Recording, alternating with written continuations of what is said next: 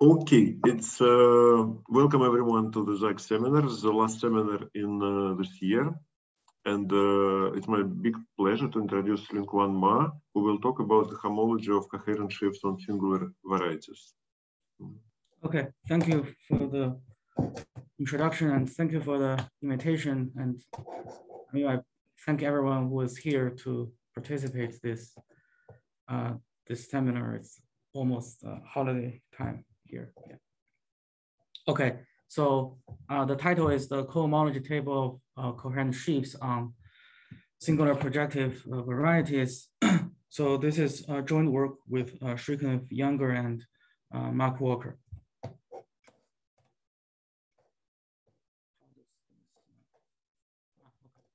So, okay, so all right. So X is a projective variety over a field K, and F is a coherent sheaf on X. And so we define the cohomology table of F.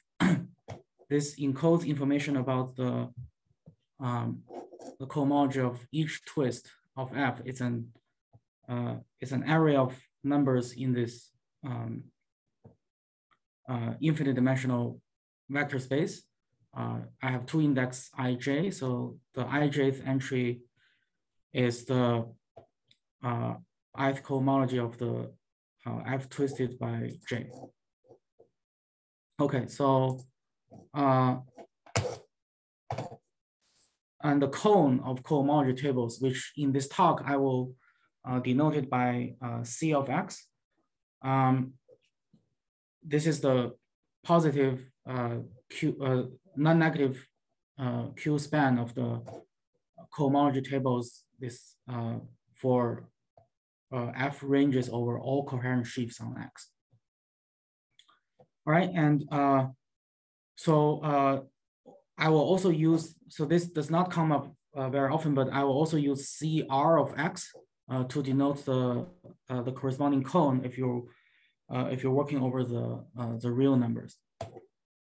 All right, so I just set up some notation, and there's an analog picture for gridded rings and the Betti tables of modules. So let me also introduce that.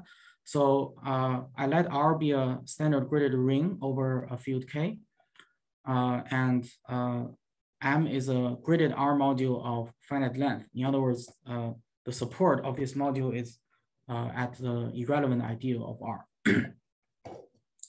And so I will also assume M has finite projective dimension. So which means there exists a there is a finite free resolution of M. So by free modules of R. So this condition will be automatic if R is a polynomial ring over K by the Hilbert syzygy theorem. So, and at least for the first half of the talk, I will just stick with the polynomial ring case, so you don't need to worry about this condition. So I just have a polynomial ring and a module of finite length. All right, and so then I introduce the Betti table of M. So this is also an array of numbers lives inside this infinite dimensional Q vector space, whose ijth entry is the dimension of the jth graded piece of the tour I of M with respect to K. So these numbers can be read off in if you write down a graded free resolution of M. So I will give you some examples. But this is well, it lives in a double direct sum because each table is just finite non-zero entries because it has finite resolution. So that's where this assumption is. And the cone of Betti tables, or in commutative algebra, we also call it the Boy-Soderberg cone because these two persons, they made some intriguing conjectures on this cone. So I think that's why we call it.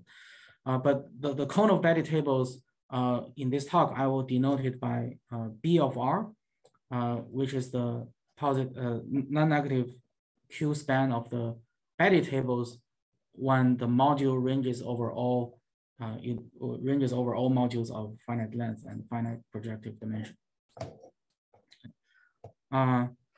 Right, so far just some notation. So the Betti table and the cohomology table.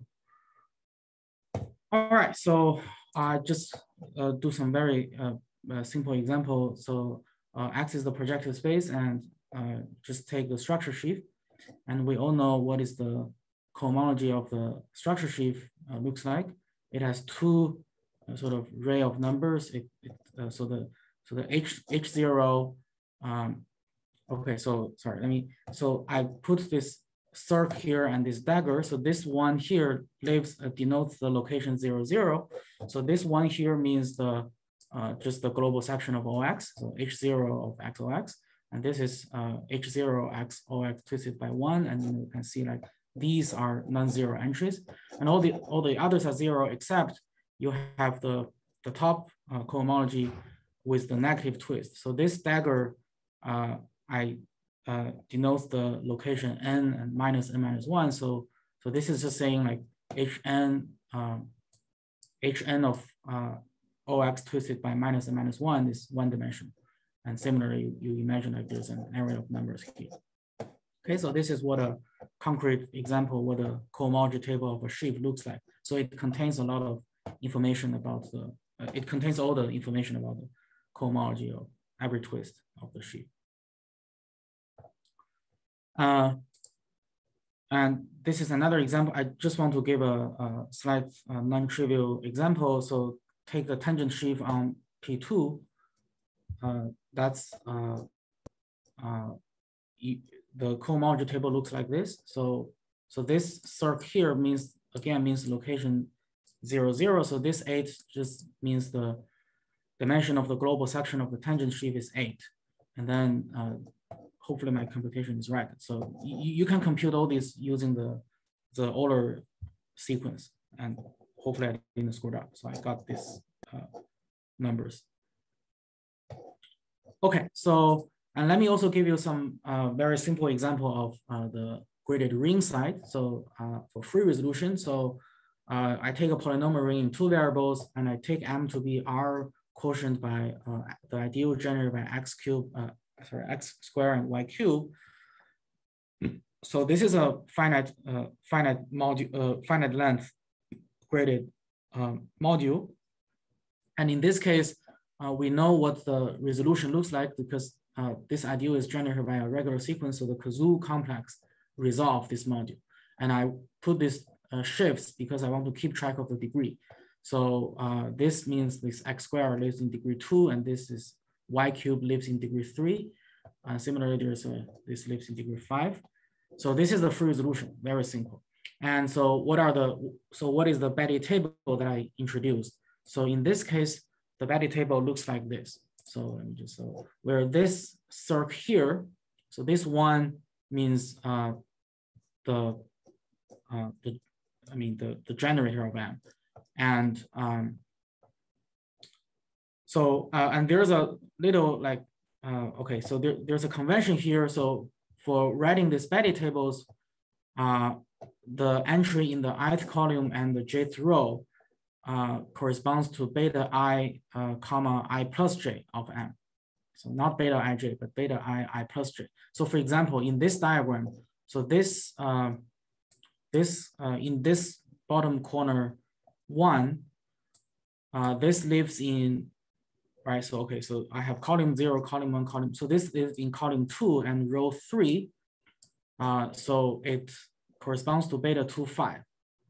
And what is beta 2, 5? Remember, beta 2, 5 is the Tor 2 in degree 5, but which is precisely this R twisted by 5. So this beta 2, 5 denotes this copy of R. Okay. So these Tors are, you know, it's just you can read off all the degree shifts from the free resolution, and the Tors are just the degree of the generator, because after you tensor with K, the free resolution becomes a a complex of graded vector space with like differential 0. So it's just, you can read off all the Tors from this. Okay, so this one corresponds to this piece of R, and these two ones corresponds to the shift of 2 and shift of 3. And here's another simple example. I again look at the polynomial ring in 2 variables, and M is R mod the square of the maximum ideal. And in this case, I have the free resolution looks like this. Again, this shifts by 2 because all the generators of the ideal lives in degree 2. And you can check that, you know, there's the first syzygy lives all in degree 3. And the Betti table looks like this. Again, this 3 here corresponds to this these 3 copies of R in homological degree 1, and these 2 here correspond this number 2, which is in lives in homological degree 2 and internal degree 3. So that's okay. Just to give you some feeling, what is this cohomology table or Betti table looks like. All right, so, and now, okay, so here's the theorem of Eisenberg and Schreier. So it says the following. So the cohomology table of any vector bundle on Pn can be written as a positive rational linear combination of cohomology tables of what they call the supernatural vector bundles. And the cohomology table of any coherent sheaf on Pn can be written as a convergent series with positive real coefficients of cohomology tables of vector bundles supported on linear subspaces. Okay, so this is a remarkable theorem. It gives a description of the cone of the cohomology table on Pn of vector bundles and coherent sheaves. So roughly speaking, you can view this as, you know, saying like the extreme arrays are sort of this supernatural vector bundles. So let me just define what they are. So a vector bundle is called supernatural if for any t there exists at most one I such that the hi of E of t is non-zero, and that the Hilbert polynomial has distinct integer roots. So it's this definition doesn't play a role in the later part of my talk, so I'll just give the definition, but you can just think about like Eisenberg Schreier will give a description of the cone, and they sort of describe explicitly what should be the extreme arrays. So these vector bundles are somehow, you should, you know, because of this, it's sort of easy to understand. And Eisenberg Schreier gives, you know, various constructions of these supernatural vector bundles. I would just say like Pn, the structure sheaf on Pn is an example. And I think the tangent, this tangent sheaf is also an example. So you see like for each cohomology degree, there's only one, you know, like non-zero entry. And so the roots of the Hilbert polynomial are -2 and -4 in this case. So this is, I think this is also a supernatural vector bundle, but anyway. So they didn't play any role for the rest of my talk. So I'll just skip the details. All right, and so Eisenberg and Schreier used this result to obtain information about the Boy-Soderberg cone. So they used this to prove the following conjecture, which was conjectured by Boy and Soderberg. So the Betti table of any graded or finite length module over the polynomial ring can be expressed as a positive rational linear combination of Betti tables of finite length modules with pure resolution. Okay, so let me just define what it is. So here, a graded R module of finite length has pure resolution if the graded free resolution looks like the following. Okay, so you'll see the condition you want is that in each of this homological degree, you only have one shift of R. Okay, you are only allowing one shift of R, or equivalent if you're using the torus. It's just saying like each Tor I is concentrated in only one degree for each I. Okay, so this is, so again, you should view this theorem as saying like they gave a description of the cone of Betti tables by sort of telling you like, or so the extreme arrays of this cone should be like these modules that has pure resolution. Okay, so okay, so let me just go back to this example. So this example, as I did earlier, so polynomial ring mod the square of the maximum ideal. So this one has pure resolution because it's in good shape. So in each homological degree, you only have one twist of R or one shift of R. While this simple kazoo complex in this case, this is not pure. This does not have pure resolution because you write on the kazoo complex, you see in the first spot, I have two shifts of R. So this one is not a pure resolution. And so so this theorem here basically tell you like, okay, so you should be able to decompose this Betti table, the Betti table of this module into a combination of Betti tables of pure diagrams. And it turns out that's it. Okay, so you can see this is the Betti table of M, and these are two pure diagrams, right? So I mean, each column, it has only one non-zero entry, which means like in each degree, it only has one shift. So this is what is, I mean, I just try to follow their Eisenberg-Schreier's algorithm to compute it, but hopefully I didn't make mistakes. But I think in this case, this is what the decomposition looks like in this. But sorry, this example may not be very illuminating because, well, this is the kazoo complex, so it's it's simple enough. So you might wonder like why we need to decompose it into this pure diagrams, into this strange way. But there are some reasons behind this the Brillouin-Soderberg conjectures, but hopefully I will mention them by the end of the talk. But so the point is that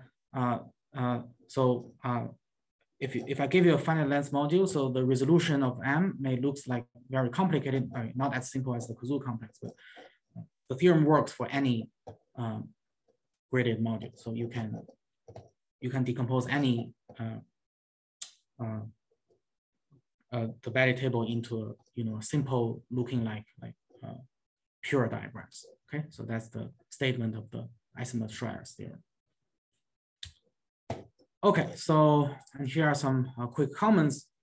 Eisenberg-Schreier also obtained results for this uniqueness part of these decompositions, and this I already mentioned. They developed explicit algorithms to compute these decompositions, and so the full results of Eisenberg-Schreier, they also deal with resolutions of Cohn-Macaulay modules in an arbitrary in a fixed codimension, and which was later extended to the non-Cohn-Macaulay case by Brillouin-Soderberg, and further extended to the perfect complexes with homology of a fixed codimension sequence by Eisenberg and Ehrman. And so I don't want to go to technical details here, so let me just use the finite length modules for the rest of my talk. So just it's the key case of all these general results.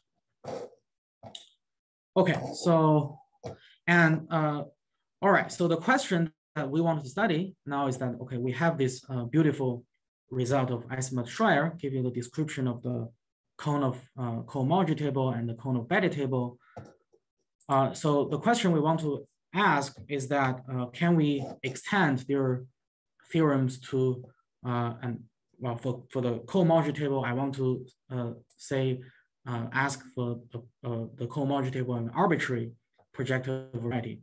And for the cone of Betti table, I want to ask like whether there's anything we can say about the Betti table of an arbitrary standard graded ring.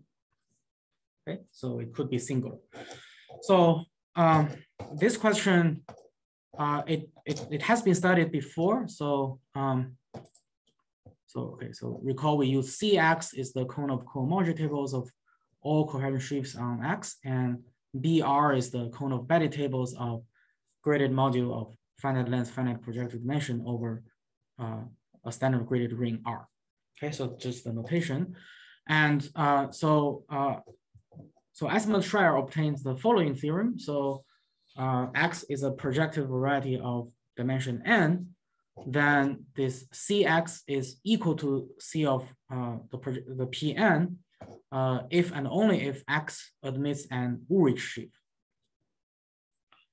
And we also have the result. This is, I think this is due to Eisenberg and Ehrman.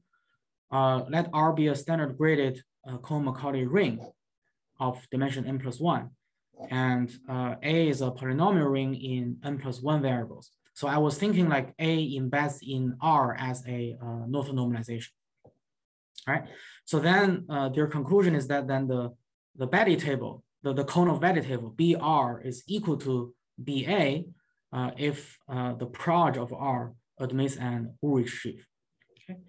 So so these two theorems are not particularly very difficult to prove. I'll actually sketch the proof of the first one. This is much easier to prove actually than the other results of Azimuth-Schreier that I mentioned.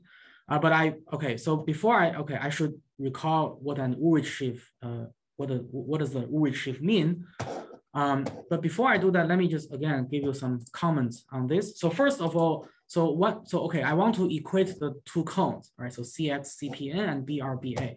So some directions are obvious. So Cx is always contained in C of Pn. So this is obvious because you can, so X is a dimension n, so you can take a projection to the projective space. Sorry, this should be a math curly P. So I take a projection from X to Pn. Sorry, I take a linear projection. I mean, I want the pullback of O1 to be O1. And then simply by the projection formula, you can see that for any coherent sheaf on X, then if you compute the cohomology table of F over X, it's the same as the cohomology table of the push forward of F. You compute it on Pn. This is simply the projection formula. Okay, so in other words, for every cohomology table of X, you can realize it as the cohomology table of some sheaf on Pn. So clearly Cx is contained in Cpn. Okay, and similarly for the commutative ring side, so BA contained in BR is obvious, is the obvious containment, right? Because remember A is the polynomial ring lives inside R. And this, I'm assuming R is Cohen-Macaulay, right? Well, I'm not going to define that, but what does that mean in this context is just simply saying like under this inclusion, R is a flat or even free as a module over A. So R is a finite free module over A. Okay, so in particular, if I give you a graded module over the polynomial ring A of finite length, so then you just base change to R, you tensor with R, you got a graded R module of finite length. And because R is flat over A, this module has finite projective dimension because you can take a finite resolution of M over A, and so then you tensor with R since R is flat. So it remains an exact sequence. It remains a resolution. Okay, so this is a module of finite length and finite projective dimension, and the Betti tables are the same because remember the Betti table are completely determined by the shifts in the graded free resolution. And if you just tensor with R, the shift doesn't change. So it's pretty easy to see that this Betti table for M computed over A is the same as the Betti table of this extended module M tensor A with R computed over R. Okay, so certain direction of the inclusion of the two cones are always true, even without the Ulrich sheaf. Okay. So let me just make one more comment. The Cohen-Macaulay assumption on R is needed. So otherwise, BR is empty, at least as what we defined. So this is due to some intersection theorems in commutative algebra. So basically, these theorems implies if your ring has a module of finite length and finite projective dimension, so it forces your ring to be Cohen-Macaulay actually. Okay, so So this assumption is needed. So beyond this Cole-Macaulay case, the correct generalization is to, again, you have to look at complexes other than just modules. So this is, there are some statements in Eisenman-Ehrman deal with that generality. Okay, so, all right, so now let me recall you the definition and properties of an Ulrich sheaf. So a coherent sheaf U on a projective variety is called an Ulrich sheaf if gamma ij, remember this means the ith cohomology of the U twisted by J, if this is 0 except possibly when I is 0 and J bigger than or equal to 0, or I equals to N and J less than or equals to minus N minus 1. So you'll see basically this is a Ulrich sheaf has the same vanishing cohomology as in the case of structure sheaf on Pn. Okay, so this is a quick way to remember this, and there are various characterization of this Ulrich sheaf. So I think this is not particularly hard to prove, or equivalently, under a linear projection, the push forward is a direct sum of the structure sheaf. All right, so and so now let's just quickly prove the other direction. So the cone of, I want to show the cohomology table of Pn is containing cohomology table of X, sorry, the cone of a cohomology table of X when X has an Ulrich sheaf. So this is quite easy actually. So given any coherent sheaf on Pn, you look at this, you look at U tensor with the pullback of G and twisted by J.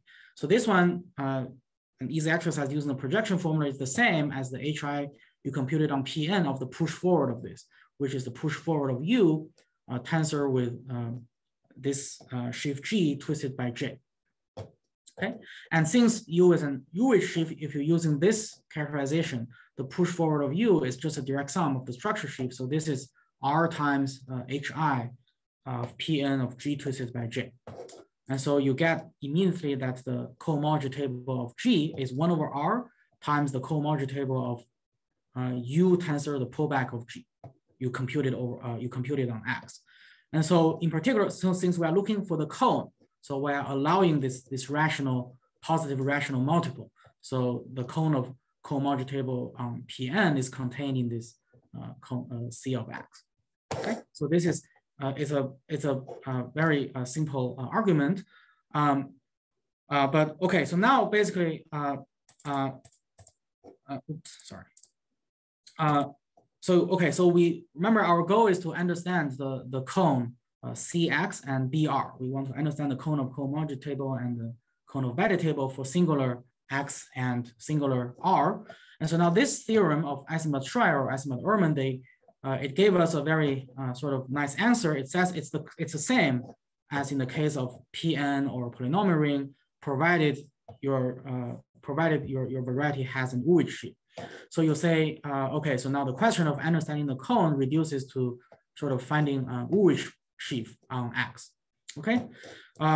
However, so unfortunately, the sad news is that the existence of Ulrich sheaves turns out to be a very difficult question.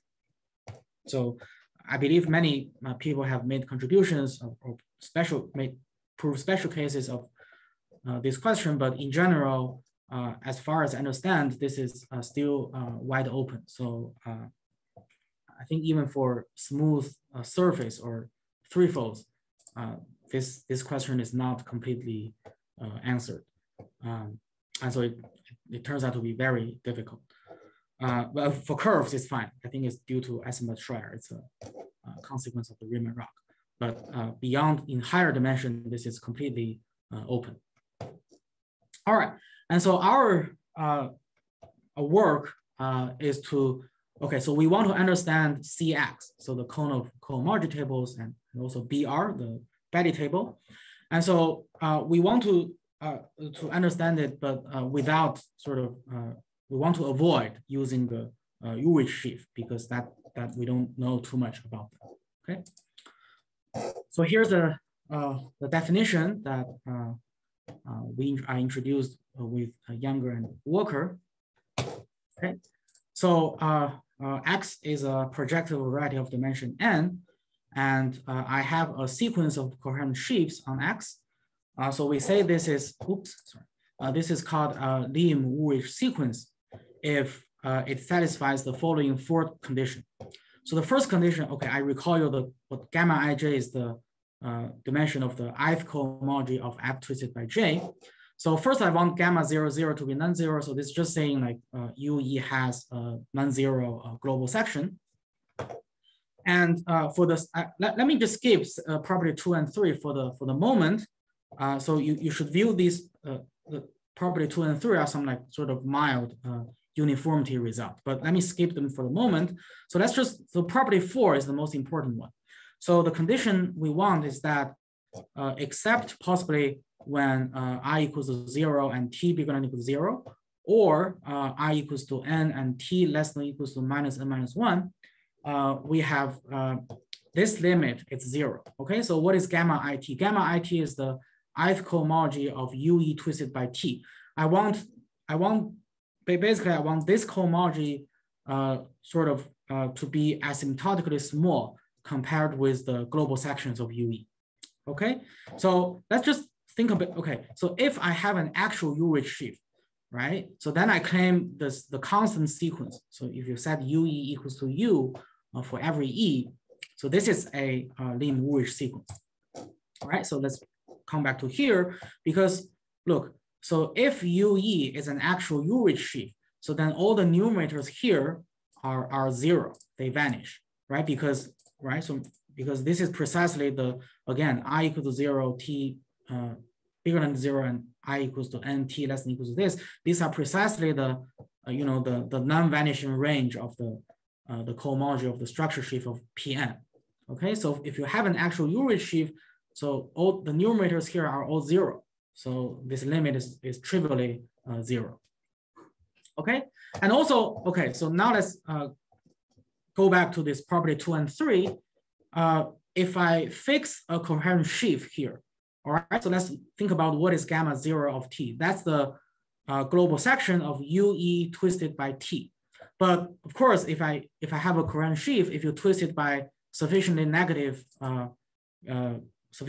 t, so there's no global section, right? So this is 0 for t sufficiently small if for any sheaf. If I fix a sheaf, this is always 0 for t sufficiently small. So this condition, what we are just sort of putting here is we want like, you look at you pay attention to the order of this. So I want this to be like, I want a T0 that works simultaneously for every E. So this is some sort of uniformity result for this vanishing of the H0. And similarly, for this third assumption, for property 3, so gamma it of UE, right? So this is the ith cohomology of UE twisted by t. And if I bigger than or equal to 1, if I look at individual sheaf here, so this is always going to be vanished for t sufficiently large by Serre vanishing. Okay, so basically this property is nothing but saying like I want a T1 that works simultaneously for all E. So that's why I say like 2 and 3 should be viewed as some uniformity result on this sheaf, and 4 is the most crucial sort of the Woolrich condition. Okay, so you should think about this sheaf as they asymptotically behaves like an Woolrich sheaf.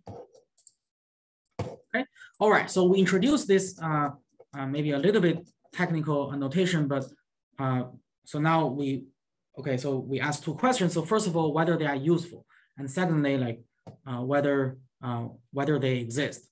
Okay, so let me first answer the second question. So this is what we proved. So if X is a projective variety over a perfect field K of positive characteristic, so then X admits a Lim-Woolrich sequence of coherent sheaves. Okay, so other than this Woolrich module, which we know is very hard to construct, but this weakening, this Lim-Woolrich sequence, it turns out they always exist at least in positive characteristic. So let me sketch the construction. So this is actually, the idea is simple. So you take a linear projection from X to Pn, and you also consider this natural projection from a product of P1. So this is n product of n copies of P1 to Pn. And since we are in the characteristic P, we are in the positive characteristic, we have the Frobenius map. So I let capital F to the E to denote the ETH rate of the Frobenius map on X. Okay. And so given these data, so we construct the following. So I look at, okay, so on this product of P1, I look at this line bundle. So for the first copy, I twist it by P to the E. P is the characteristic. And for the second P1 copy of P1, I twist it by 2 times P to the E. And for the nth copy, I twist it by n times P to the E. And so this is a line bundle on this product of P1. I push forward to Pn, to the projected space, and pull back to X, and then push forward along the Frobenius on X. Okay.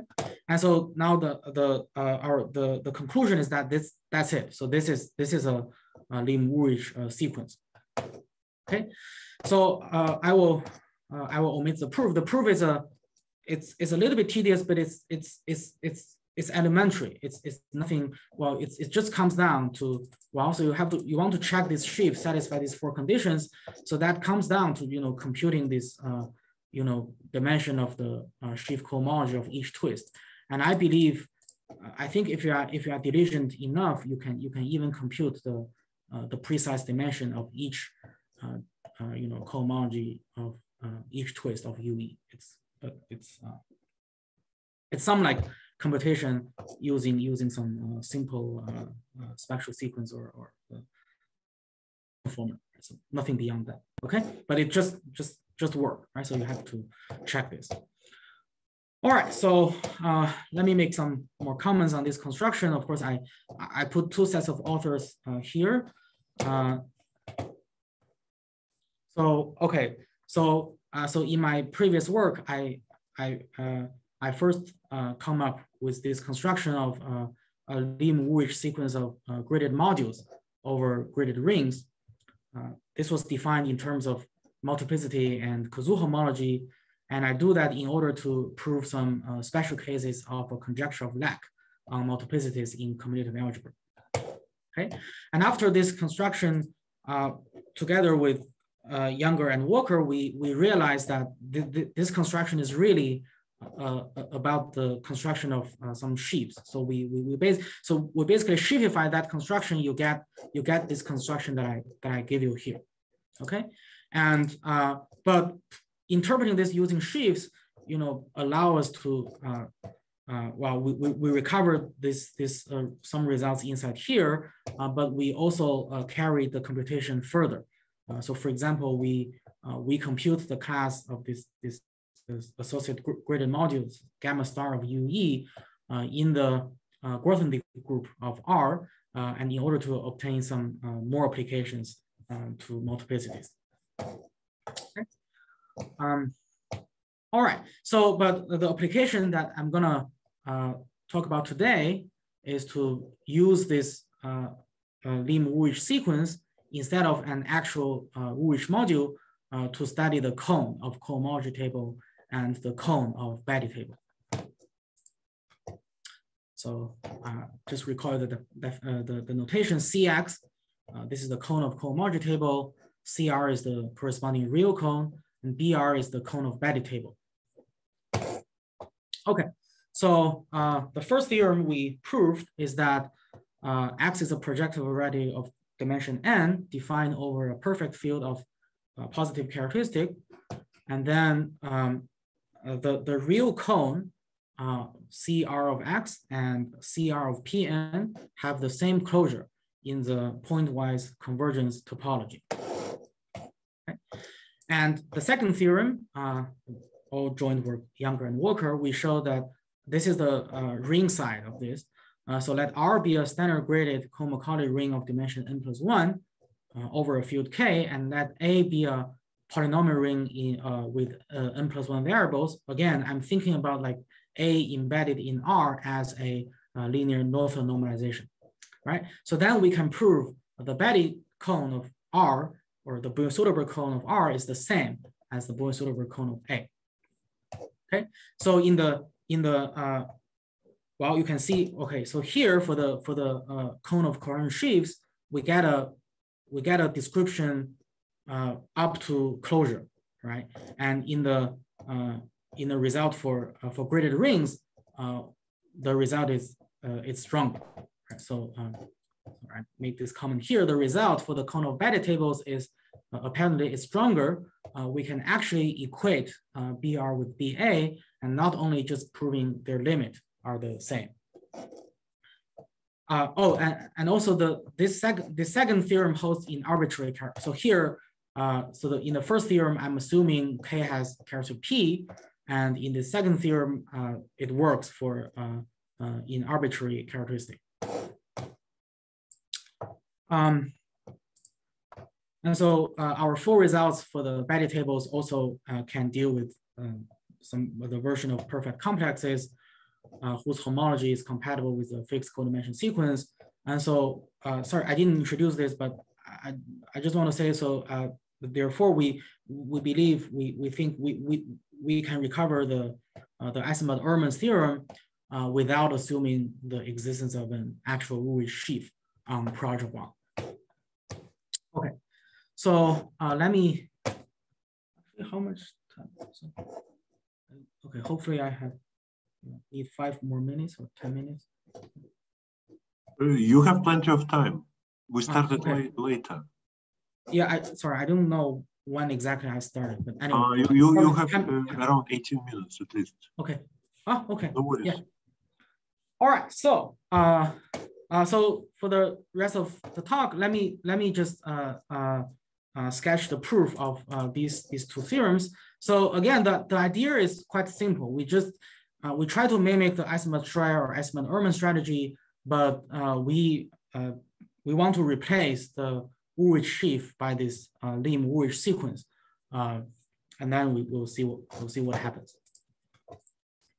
Okay, so first let me sketch the proof of the cohomology table again. So as I said, like one direction is obvious. Cx is always contained in C of Pn. This is nothing but the projection formula. And we want to show the other side, the other containment. Okay, so we first deal with a vector bundle case. I let E be a vector bundle supported on a linear subspace, say V inside Pn, and we consider the base change. We look at X cross V, it maps onto V. This is still a linear projection, and we prove that. Okay, so now I let. So this UE is a Lim-Woolrich sequence on this X cross V, right? And so now we prove that the cohomology table of E is the same as the limit of the cohomology table of the pullback of E tensor with UE. Of course, here I'm computing this cohomology table on X, and on the left-hand side, I'm computing the cohomology table on Pn. Okay, so you can imagine, so if this U is an actual Woolrich sheaf, so then you get an actual equality where this lambda E is some scalar, a rational number. It's a scalar. Okay, and so this limit is in the component-wise convergence topology. Okay, so we got this simply by just using the property of this. You just replacing Woolrich by Lim-Woolrich, and there are some computation you have to do to convince yourself that this is true.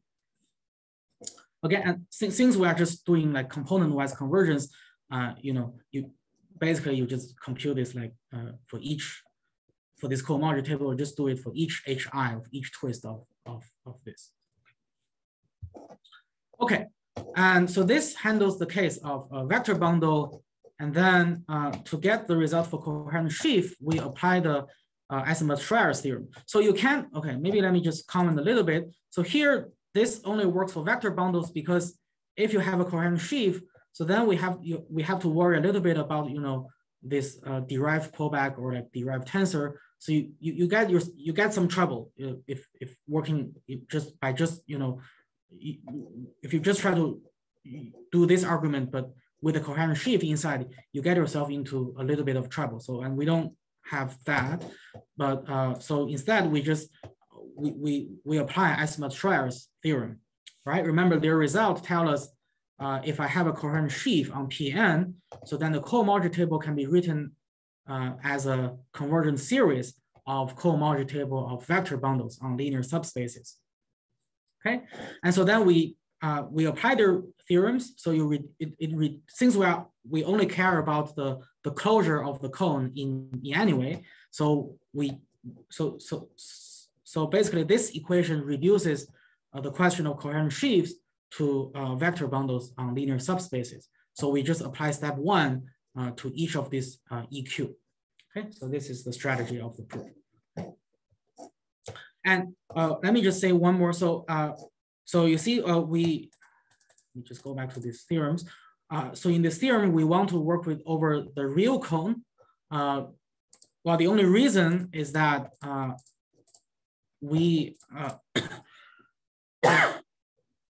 the reason is that we apply this result of Eisenberg-Schreier, and in their theorem, they are saying like this convergence is in the real cone. I think they actually raised this question, whether this AQ could be taken to be rational numbers, and they could prove it in many, many cases, but not in general. So in general, it looks like they do not know the answer. Okay, so that's why we need to work with the real cone in this cohomology table. All right, so let me also sketch the idea behind the proof of the Betti tables. So again, one direction is well known. So we know that the Betti cone, the cone of Betti table of A is always contained in the cone of Betti table of R, so just by tensor. Okay. And so now, so I'm skipping all the details. So we first prove the positive characteristic case. We assume the field has a positive characteristic. And then using this, again, we make use of the Lim-Woolrich sequence. We can prove that the two cones, BR and BA, have the same closure in the finite topology. Okay, so this is already much more subtle than this step 1 here, because this is, again, this limit I said is component-wise convergence. While here, we have to work with a stronger topology. Right, so because remember we are living inside this infinite dimensional vector space, and for finite topology, we request sorry, I didn't. Let me just mention this in words. So basically, we want a set is open if and only if its restriction to any finite dimensional subspace is open in the usual Euclidean topology. Okay, so this is, and I think in this case, because BRBA lives inside this, countable copy of Q. So this topology is the same as the topology such that you make all the linear functionals on this infinite dimensional vector space to be continuous with respect to this topology. Okay, so we prove that these two cones have the same closure in this finer topology. So this is. Well, there are some easy examples showing like, some sequence converge to some sequence in the pointwise convergence topology does not imply they converge in this finite topology. So this is more subtle than the pointwise convergence. Okay, but anyway, we prove that. And then in the second step, we observe that the Eisenberg-Schreier and the Eisenberg-Ehrman's results, so they imply that the Betti cone of A is closed in the finite topology. So this follows from there's this very explicit description of the cone. Remember, let's just think about the Eisenberg-Schreier's result. Eisenberg-Schreier's result saying like every cohomology table can be written as a sum of these cohomology tables of pure resolutions. And so basically the extremal rays of the cones are these like pure diagrams. And you can show like so locally in the finite topology, so locally they are just simplicial fans with a finite number of extreme arrays. So this is closed. Okay. But then you conclude immediately that the two cones are the same in positive characteristic, because we have one cone lived inside the other cone, and they have the same closure, but the first one is closed already. So that's just saying like the two cones are the same in positive characteristic. Okay. And finally, so this is everything that still happens in characteristic P because we use the Lim-Woolrich sequence. So, but now the magic happens. So now you can use reduction modulo P to obtain the result in equal characteristic 0. So again, there are some subtleties in this step, but eventually everything is going to be fine because this is essentially due to Eisenberg-Schreier and Eisenberg-Ehrman's result, because they gave an explicit description of the cone. The extreme arrays are just the pure diagrams, but the pure diagrams, remember the pure resolution is just a shift of the degree sequence. It's the pure resolution is completely determined by this degree shift. So they have nothing to do with the characteristic. And you can actually show that the cone is the same in each characteristic. And because of that, sort of that fact allows us to apply some standard techniques of a reduction modulo P to obtain the result in characteristic 0. Okay, but I should comment that we don't know any straightforward way to prove it in equal characteristic 0, and we also do not know the existence of Lim-Woolrich sequence in equal characteristic 0. So those things relies on the Frobenius. So this only works in characteristic P. Okay, so in the last few minutes, sorry, I just want to quickly sketch one application. So this is the so-called multiplicity conjecture. So this was originally conjectured only for polynomial rings, but now we can extend this conjecture for to singular. It was originally conjectured for polynomial ring, and it was proved by Eisenberg-Schreier using the Breuer-Söderberg conjecture, the decomposition. Okay, and so now we can extend this conjecture to the singular case. So the statement is that R is a standard graded ring of dimension n+1, and M is a graded module of finite length and finite projected dimension that is generally in degree 0. And so then we can give a lower bound on the length of the module in terms of the multiplicity of the ring. And well, I'll be a little bit vague here, but the numerator are just, you look at a free resolution of M, you have all these shifts in degree.